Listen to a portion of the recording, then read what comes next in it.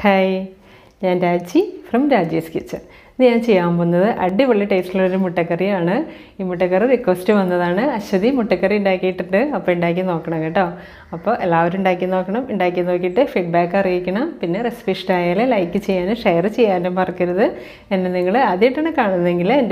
subscribe subscribe bell icon press bell icon press videos notification അപ്പോൾ നമുക്ക് നോക്കിയാലോ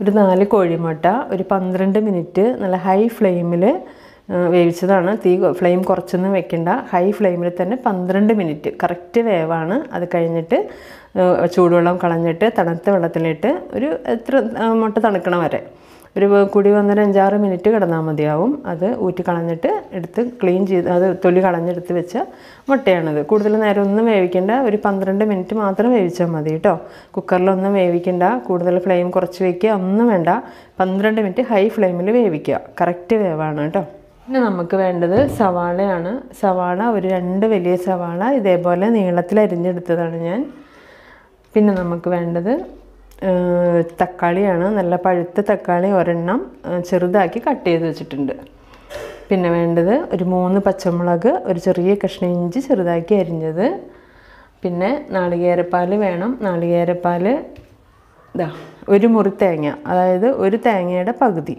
ആണ് ഞാൻ എടുത്തേക്കുന്നത് അതിൽ ഇതിന് 1/2 ഗ്ലാസ് വെള്ളം ഒഴിച്ച് എടുത്ത കട്ടിപ്പാലാണിത് ഈ ഗ്ലാസ്സിന് തന്നെ ഒരു 1.5 ഗ്ലാസ് വെള്ളം ഒഴിച്ചിട്ട് പിഴിഞ്ഞെടുത്ത രണ്ടാം പാൽ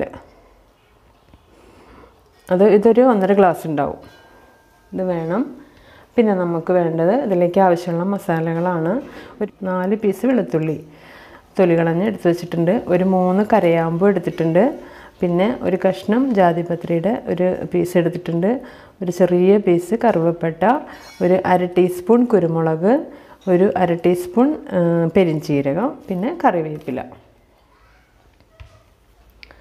പിന്നെ വേണ്ടത് മുളക് പൊടി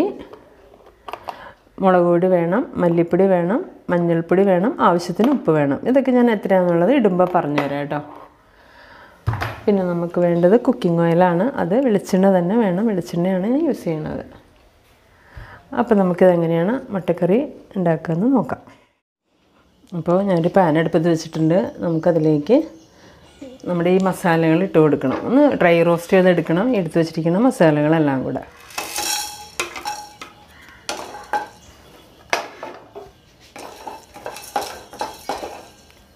ഇതൊന്ന് ചൂടായി വരട്ടെ അപ്പോൾ നമുക്കതിലേക്ക് മല്ലിപ്പൊടി മുളക് പൊടി മഞ്ഞൾപ്പൊടി ഇട്ട് കൊടുക്കണം എന്നിട്ട് ഇതെല്ലാം കൂടെ മിക്സിയുടെ ജാറിലിട്ടിട്ട് നല്ലോണം പേസ്റ്റ് പോലെ അരച്ചെടുക്കാനുള്ളതാണ് കേട്ടോ കുരുമുളക് ഇടണമെന്നൊരു നിർബന്ധമില്ല അതായത് ഈ മസാലകളൊക്കെ നിങ്ങളുടെ കയ്യിൽ മസാലപ്പൊടി ഉണ്ടെങ്കിൽ അത് ഒരു ടീസ്പൂൺ മസാലപ്പൊടി ഇട്ടാലും മതി കേട്ടോ ഞാനിപ്പോൾ എൻ്റെ കയ്യിലില്ലാത്തതുകൊണ്ടാണ് ഈ മസാലകൾ ഇങ്ങനെ എടുത്തത് ഇതിപ്പോൾ നല്ലോണം റോസ്റ്റായി വന്നിട്ടുണ്ട് ഇനി ഞാനിതിലേക്ക് നമ്മുടെ മല്ലിപ്പൊടിയും മുളക് പൊടിയും മഞ്ഞൾപ്പൊടിയൊക്കെ ഇട്ട് കൊടുക്കുകയാണ് കേട്ടോ പിന്നെ എന്താ 1 ടേബിൾ സ്പൂൺ മല്ലിപ്പൊടി എടുക്കുന്നുണ്ട് അതേപോലെ തന്നെ ഒരു 1/2 ടേബിൾ സ്പൂണാണ് കേട്ടോ ഒരു 1/2 ടേബിൾ സ്പൂൺ മുളക് പൊടി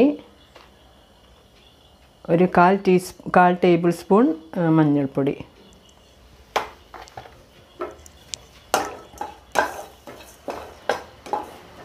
ഇതൊന്ന് പതുക്കെ ചൂടായി വരണം റോ ടേസ്റ്റ് ഒന്ന് മാറിയാൽ മതി ഒരുപാട് ഇതാവൊന്നും വേണ്ട ഇതിൽ വെളിച്ചെണ്ണയൊന്നും ഒഴിക്കണ്ട കേട്ടോ വെറുതെ ഡ്രൈ റോസ്റ്റ് ചെയ്തെടുത്താൽ മതി ഇതിപ്പോൾ ചൂടായി വന്നിട്ടുണ്ട് നമുക്കിത് ഒരു പ്ലേറ്റിലേക്ക് മാറ്റാം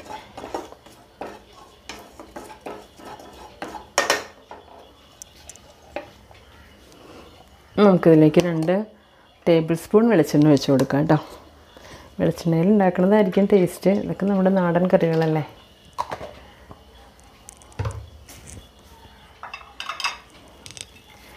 വെളിച്ചെണ്ണ ഒന്ന് ചൂടായി വരട്ടെ അപ്പോൾ നമുക്ക് ഇഞ്ചിയും പച്ചമുളകും ഇട്ട് കൊടുക്കണം ചൂടായി വന്നിട്ടുണ്ട് ഞാൻ ഇഞ്ചിയും പച്ചമുളകും കട്ട് ചെയ്ത് വെച്ചത് ഇട്ട് കൊടുക്കാം കേട്ടോ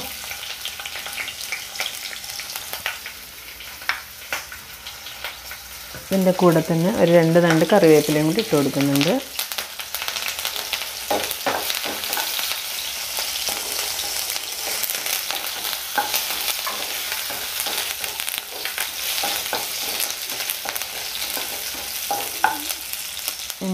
ഇതിലേക്ക് സവാള ഇട്ട് കൊടുക്കുകയാണ്. ചെറുതായി അരിഞ്ഞ് വെച്ച് സവാള ഇട്ട് കൊടുക്കും.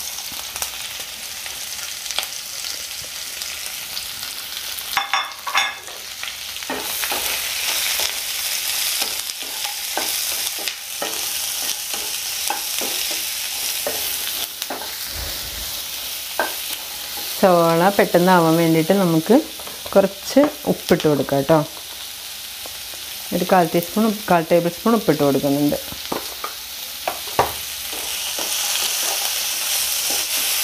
സവാള നല്ലോണം മൊരിഞ്ഞ് വരണം കേട്ടോ. നല്ല ബ്രൗൺ ഷെയ്ഡ് ആവണം, എന്നാലേ കറിക്ക് ടേസ്റ്റ് ഉണ്ടാവുള്ളൂ.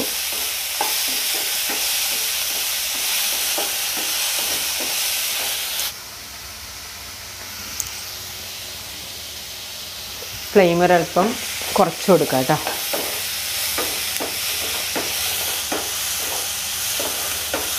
സവാള നല്ലോണം ബ്രൗൺ ഷെയ്ഡ് ആകുമ്പോഴത്തേക്കും നമുക്ക് ഈ മസാലകൾ മിക്സിയുടെ ജാറിലിട്ട് നല്ലോണം പേസ്റ്റ് പോലെ അരച്ചെടുക്കണം. ഇപ്പം ഞാനത് അരച്ചെടുത്തിട്ട് വരട്ടെ കേട്ടോ.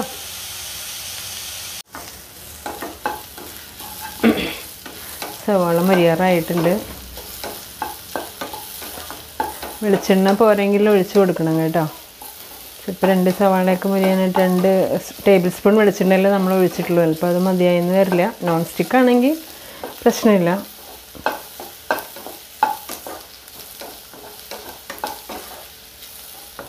ഈ മുട്ടക്കറി നമുക്ക് ഏത് ഡിഷിൻ്റെ കൂടെ വേണമെങ്കിലും കഴിക്കാം കേട്ടോ. നല്ല കോമ്പിനേഷനാണ്.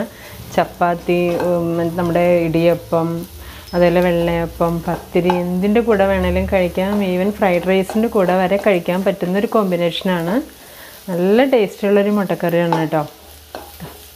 നമ്മുടെ സവാളയൊക്കെ നല്ലോണം മൊരിഞ്ഞ് വന്നിട്ടുണ്ട്. ഇനി നമുക്ക് അരച്ച് വെച്ച് മസാലകളൊക്കെ അരച്ച് വെച്ചത് നമുക്കിതിലേക്ക് ചേർത്ത് കൊടുക്കാം.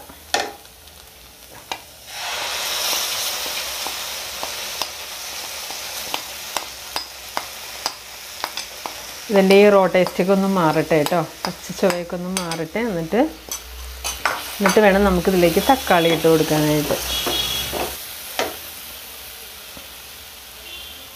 ഇതിലേക്ക് ഞാൻ അരച്ച വെള്ളം കൂടെ ചേർത്ത് കൊടുക്കുകയാണ് കേട്ടോ. മിക്സിയുടെ ജാറിൽ നിന്ന് കംപ്ലീറ്റ് അരപ്പെടുക്കാൻ വേണ്ടിയിട്ട് ഇത്തിരി വെള്ളം ഒഴിച്ചിട്ട് എടുത്തതാണ്. അതുകൊണ്ട് ഇതിലേക്ക് നമുക്ക് ഒഴിച്ചു കൊടുക്കാം. ഇത് മതിയാവും. ഇനി നമുക്ക് തക്കാളി ഇട്ട് കൊടുക്കണം. അരിഞ്ഞ് വെച്ച് തക്കാളി അതിലേക്ക് ഇട്ട് കൊടുക്കാം കേട്ടോ.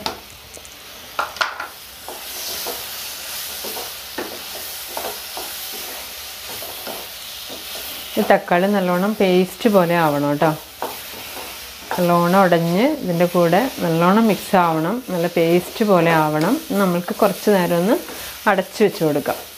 തക്കാളിയൊക്കെ നല്ലോണം ഒന്ന് വെന്ത് വന്നോട്ടെ. തീ കുറച്ച് വയ്ക്കാം. ഇടയ്ക്കിടയ്ക്കൊന്ന് ഇളക്കി കൊടുക്കാൻ മറക്കരുത്. എൻ്റെ ഇപ്പോൾ ഇത് നോൺ സ്റ്റിക്ക് ആയതുകൊണ്ട് അടി പിടിക്കാനുള്ള വിഷയമില്ല. പക്ഷേ എല്ലാവരും നോൺ സ്റ്റിക്കിൽ ഉണ്ടാക്കണമെന്നില്ലല്ലോ. നമ്മുടെ പഴയ ചീനച്ചട്ടി പോലത്തെ ഇതിലൊക്കെ ഉണ്ടായിക്കഴിഞ്ഞാൽ ചിലപ്പോൾ അടി പിടിക്കാൻ ചാൻസ് ഉണ്ട്. അപ്പോൾ അത് വളരെ ശ്രദ്ധിച്ചിട്ട് ഇടയ്ക്കിടയ്ക്കൊന്ന് ഇളക്കി കൊടുത്തുകൊണ്ടിരിക്കുക കേട്ടോ. നമ്മുടെ തക്കാളിയൊക്കെ നല്ലോണം ഇതായി വന്നിട്ടുണ്ട്. നല്ലോണം ഉടഞ്ഞ് വന്നിട്ടുണ്ട്. ഇനി നമുക്കിതിലേക്ക് 2ാം പാലില്ലേ, നമ്മൾ 1.5 ഗ്ലാസ് വെള്ളം ഒഴിച്ച് പിഴിഞ്ഞെടുത്ത പാല് ഒഴിച്ചു കൊടുക്കാം.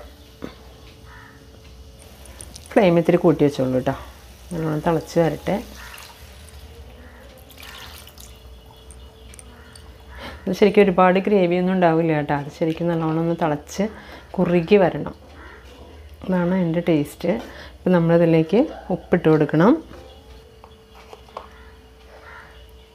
ഞാനിപ്പോൾ ഇതിലേക്ക് ഒരു 1/4 ടേബിൾ സ്പൂൺ ഉപ്പും കൂടി ഇട്ട് കൊടുക്കുന്നുണ്ട്. ഇനി നമുക്കിത് നോക്കിയിട്ട് ഇട്ട് കൊടുക്കാം കേട്ടോ. ഉപ്പൊക്കെ നോക്കിയിട്ട് ഇട്ട് കൊടുക്കാം.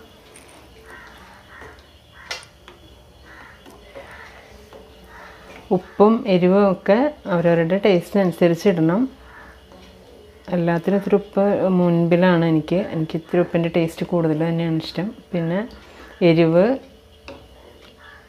അത്യാവശ്യം എരിവുണ്ട്. അപ്പോൾ നമ്മൾക്ക് അതിനനുസരിച്ചിട്ട് നിങ്ങൾ ഉപ്പ് കുറവുള്ളവർ ഉപ്പ് കുറച്ചിടുക, എരിവ് കുറവുള്ളവർ എരിവ് കുറച്ചിടുക, കൂടുതലുള്ളവർ കൂടുതലിടുക. അങ്ങനെ അഡ്ജസ്റ്റ് ചെയ്തിടാം കേട്ടോ. നമുക്ക് ഉപ്പൊക്കെ നമുക്ക് നോക്കിയിട്ട് എപ്പോൾ വേണമെങ്കിലും ഇട്ട് കൊടുക്കാമല്ലോ. മുട്ടക്കറിക്കിന് എരിവ് അങ്ങനെ ഒരുപാട് എരിവൊന്നും അത്രയ്ക്ക് ടേസ്റ്റ് ഉണ്ടാവില്ല. ഇപ്പം നമുക്കിതൊരു 10 മിനിറ്റ് ഒന്ന് അടച്ച് വേവിക്കണം.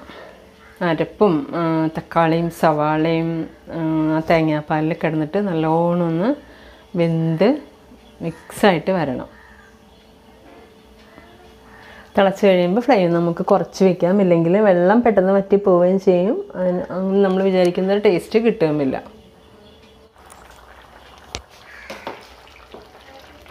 നമുക്ക് തീ കൂട്ടി വയ്ക്കാം കേട്ടോ, നല്ലോണം വറ്റട്ടെ.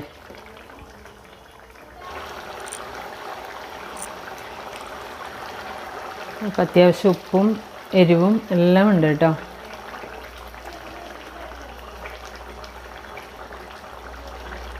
ഇപ്പോൾ നല്ലോണം കുറുകി നന്നായിട്ട് വരുമ്പോൾ നമുക്കിതിലേക്ക് മുട്ടയുടെ പീസ് ഇട്ട് കൊടുക്കണം.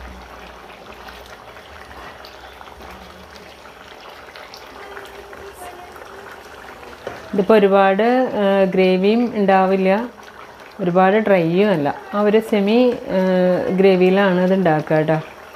ഒരുപാട് ഗ്രേവി ആയാലും കൊള്ളില്ല, ഒരുപാട് ഡ്രൈ ആയാലും കൊള്ളില്ല. നമുക്ക് ചപ്പാത്തിയുടെയും ഇടിയപ്പത്തിൻ്റെയും വെള്ളയപ്പത്തിൻ്റെയും കൂടെ കഴിക്കണമെങ്കിൽ കുറച്ച് ഗ്രേവി വേണമല്ലോ. ഇനി നമുക്കിതിലേക്ക് നമ്മുടെ മുട്ട കട്ട് ചെയ്ത് വെച്ചിരിക്കുന്ന മുട്ടയുടെ പീസുകൾ ഇട്ട് കൊടുക്കാം. തീ വേണമെങ്കിൽ ഇത്തിരി കുറച്ച് വെച്ചോളൂ.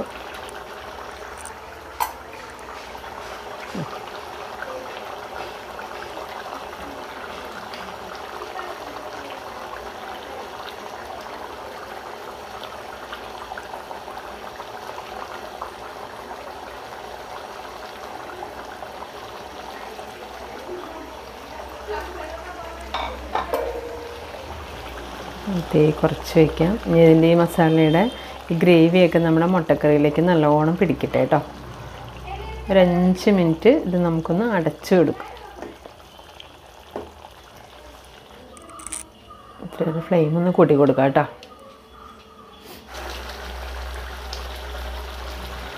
നമ്മൾ സ്പൂണൊന്നും ഇട്ടിട്ട് വല്ലാതെ ഇളക്കരുത് കേട്ടോ. ഇളക്കി കഴിഞ്ഞാൽ പിന്നെ ഈ മുട്ടയുടെ വെള്ളയും ഉണ്ണിയൊക്കെ വേറെ വേറെ ആയി പോവും.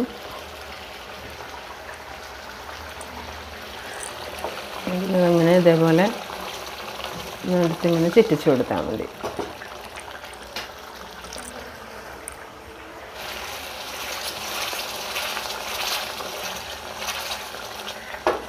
ഇപ്പം നമ്മുടെ ഗ്രേവിയൊക്കെ നല്ലോണം വറ്റി വന്നിട്ടുണ്ട്. ഇനി നമ്മൾക്കിതിലേക്ക് ഫ്ലെയിം കുറച്ച് വെച്ചിട്ട് ഇതിലേക്ക് നമ്മൾക്ക് നമ്മുടെ നാളികേരപ്പാൽ ഒഴിച്ചു കൊടുക്കണം കേട്ടോ. 1/2 ഗ്ലാസ് നാളികേരപ്പാൽ ഒഴിച്ചു കൊടുക്കുകയാണ്. നാളികേരപ്പാൽ കട്ടിപ്പാൽ ഒഴിച്ച് കൊടുത്താൽ പിന്നെ തിളയ്ക്കാൻ പാടില്ല കേട്ടോ. ജസ്റ്റ് ഒന്ന് ചൂടാവാനേ പാടുള്ളൂ. അതേപോലെ തന്നെ സ്പൂണ് വെച്ചിട്ട് ഇങ്ങനെ വല്ലാതെ ഇളക്കരുത്. ഇളക്കി കഴിഞ്ഞ് ഈ മുട്ടയുടെ ഉണ്ണിയും മുട്ടയുടെ വെള്ളയൊക്കെ വേറെ വേറെ ആവും. അപ്പോൾ കാണാൻ ഒരു ഭംഗി ഉണ്ടാവില്ല.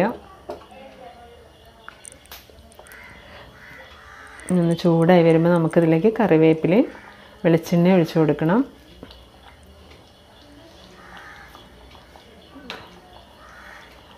നല്ലോണം ചൂടായി വന്നിട്ടുണ്ട്.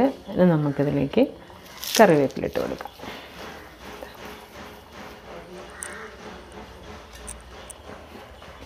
ഒരു ടേബിൾ സ്പൂൺ വെളിച്ചെണ്ണ ഒഴിച്ച് കൊടുക്കാം കേട്ടോ.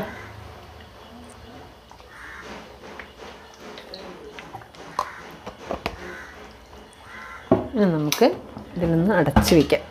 അതിൻ്റെ കറിവേപ്പിലയുടെയും വെളിച്ചെണ്ണയുടെയൊക്കെ ആ സ്മെല്ല് ഒന്ന് ആ ഗ്രേവിയിലേക്ക് അബ്സോർബ് ചെയ്യട്ടെ. ഒരു 5 മിനിറ്റ് അങ്ങനെ ഇരിക്കട്ടെ കേട്ടോ. എന്നിട്ട് നമുക്കത് തുറന്ന് നോക്കാം. നമ്മുടെ മുട്ടക്കറി നല്ല അടിപൊളി മുട്ടക്കറി റെഡി ആയിട്ടുണ്ട് കേട്ടോ. ആ വെളിച്ചെണ്ണയുടെയും കറിവേപ്പിലയുടെയൊക്കെ സ്മെല്ല് നല്ല സൂപ്പർ സ്മെല്ലാണ് കേട്ടോ. അടിപൊളി സ്മെല്ലാണ്. ഞാൻ ഫൈനലി ഇതിൻ്റെ ടേസ്റ്റ് ഒന്ന് നോക്കട്ടെ കേട്ടോ.